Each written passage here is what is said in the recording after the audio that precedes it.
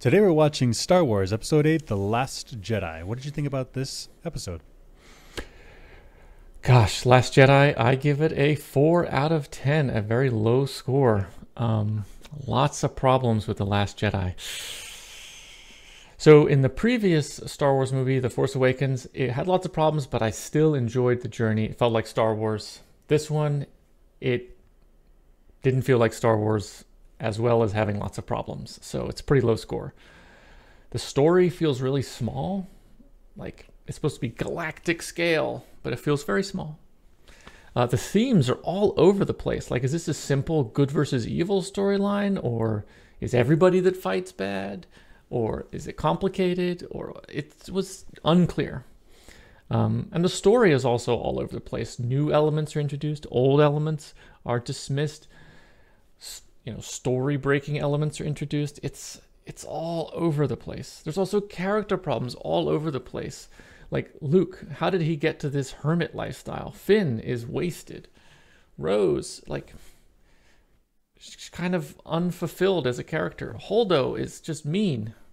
It's just problems left and right with characters. I do think there's a good movie in there somewhere, but it just didn't come out. And of course, Holdo's maneuver breaks the universe. Kind of lots of problems there. The slow chase was just awful, didn't make any sense. Holdo and Leia have bad leadership for kind of no reason. I don't understand that. What was the point of Phasma? It did look nice, though. Generally, it was well acted.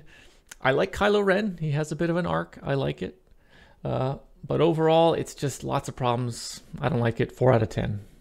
What did you think? I give it a 3 out of 10. which was a little bit. I mean, it's 2 to 3. I give it a coin toss. Give it a 3. So the good thing is that it's Star Wars, and I'm so committed to the Star Wars franchise. It's part of my personality now. I have to watch everything. But it was this movie's a problem. Luke and Leia, they're classic from the original franchise. This is the characters that we grew up on. That we want them to see them doing well and doing cool things, and we got some of that.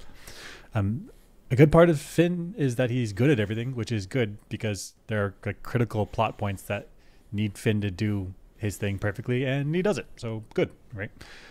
Also, Poe. Poe has this character arc, which is very good.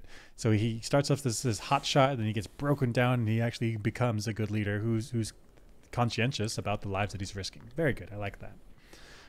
There are cons in this movie, and it's that Finn and Rey, they're just good at stuff. They don't really have to struggle at things that they have to learn and develop and then become good at, and finally get to reap the merits of their hard labor. They're just good at stuff. Even Rose is just good at stuff, but she's like a side character. Like why does she also have this magic force ability to just do things great? Very strange. From a physicist perspective, the physics is broken in this movie. It's I wish I was a consultant on this movie because I could tell them things shouldn't have played out the way that they did it.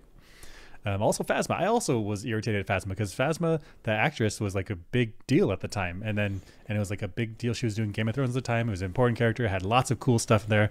Then when they ported her over into Star Wars, it's just kind of a big old nothing burger. She got special armor. She got special rank. She got to be in command of people, but also just nothing came of it. She also didn't even fight that well. She got beat up real quick.